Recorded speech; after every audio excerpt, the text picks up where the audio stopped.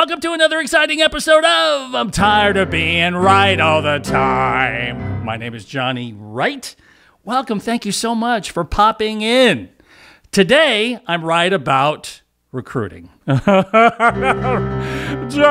it's so hard to find good people in the world. I'm getting so upset. I'm playing the piano wrong like this. I understand your frustration. Feel your pain, G. Yeah, feel it.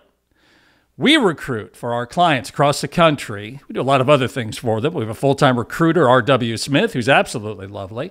We post ads that have been written for every position, monitor incoming resumes, do first-round interviews, check online reputation, go to their Facebook page, look for the 3 Bs.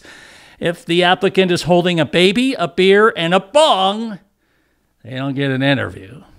Cuts to judgment. Do they have good judgment? All those things. We use Craigslist like you do, and Indeed, and Career Builder, and Monster Career Builder, and the person who was really nice to us at the sandwich shop last week. Maybe they could be our next attorney. We're desperate, right? The unemployment is 0.000. I don't think it can get any lower. Everybody apparently is working. So if you have an opening at any position inside your company, it's tough. You throw resources, time, money, all of it. 12 years ago, when I posted a recruitment ad for an auto repair shop client of ours, I remember getting 127 resumes. 127 people applied. It was overwhelming. I remember scheduling those interviews. Today, same ad, same position. If I posted, I'd maybe get 3 applicants. And like 2 of them would be my great-grandma who felt bad. I feel bad you're not getting any applicants. So, Grandma, we're good. You can stop applying at all the positions. So what is the real problem here? What is the core issue? We call it root cause analysis, the 5 whys. We drill down, we ask ourselves, really, is the landscape changed that much in terms of people out there in the seeking work? There's many more platforms and portals to reach out to them than there have ever been. There's still the old traditional newspaper for smaller communities, still works. But what is it then? What's the real reason, the core reason? Well, this is what it is, what we believe in. It's this simple idea. If you're going to find the best talent, have you created the best company? In other words, you don't go on a date without flossing. And you would know what the results are. They're very bad. Been there, done that. Forgot my floss. What is your culture? What is your culture?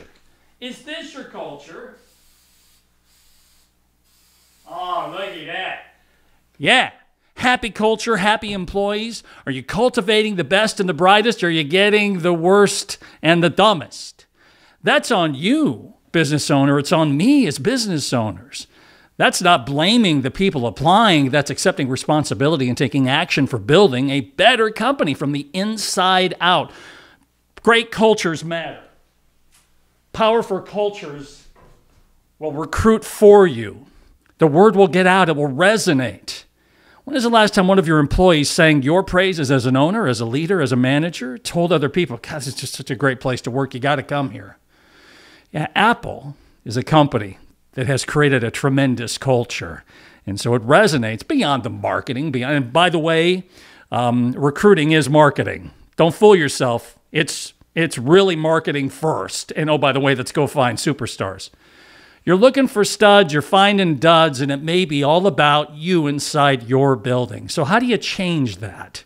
What do you need to do? Well, first of all, you have to understand the importance of it. Wall Street Journal article from November 2018 spoke to the importance of culture. Happy employees, more efficient, more proficient, more longevity. They stay longer. This is a big deal. It's such a big deal that we believe in it. We practice it and preach it here at the Biosphere. This is our business card. I ain't a kidding. There's the business part on the other side. But we believe in the power of happiness, the power of people being fulfilled. It matters. We've all got baggage. We've all got issues. We all have challenges. We all have kryptonite to our superhero powers. Are you a company that allows people to work through those things, that supports them? Are you proactive? Are you out in front? Are you doing weekly meetings? And there's a way to do a great meeting. We've got best practices for that. Are you critiquing without being critical? There's a way to do that. There's a way to build people up, opportunities for growth. Are you coming at them like a manager or a leader? Managers make demands. Why aren't you doing that? Or why ain't you doing this? I thought I told you to do that thing. Versus leaders who ask questions. Tell me about your process. Tell me about what you're doing. Let's work on building a bigger, better thing together. Collaborative versus punitive. Is it being done with us or to us? Those are answers to questions that you have to ask yourself as an owner. Build the culture from the inside out and stop blaming the things outside of your control. Be the change you want to see in the world. Mother Teresa said it. Be the company everybody wants to work for, and you'll never recruit a day of your life. My name is Johnny Wright. I really appreciate you watching today's video. If you'd like to see other videos, you can go to my YouTube channel, which is I'm Tired of Being Right All the Time with a W. You can check me out on LinkedIn, Facebook, wherever fine social media products are sold. Until next time, with more tips and tricks to build a better culture, build a better workplace, and be more fulfilled, I'm tired of being right all the time. Yeah, buddy.